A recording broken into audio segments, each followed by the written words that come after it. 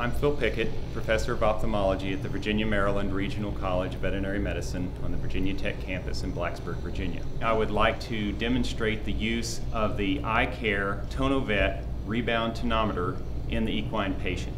This is KK, one of our teaching animals here at the College of Veterinary Medicine. She's not been sedated, she has no lid block, she has no topical anesthetic on her eye.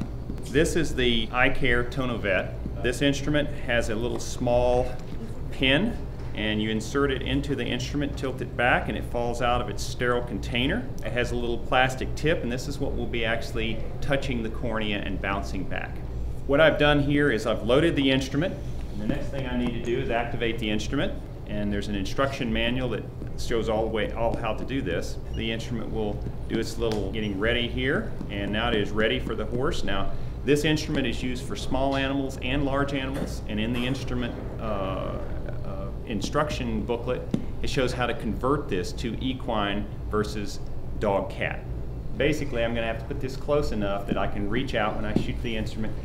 And one thing you'll notice with this instrumentation is the animal doesn't perceive that anything's happening to it. With some of the other tonometers we've used in the past, you had to block the lids, you had to put topical anesthetic on the eye, and the animal was a little more alert to what was going on.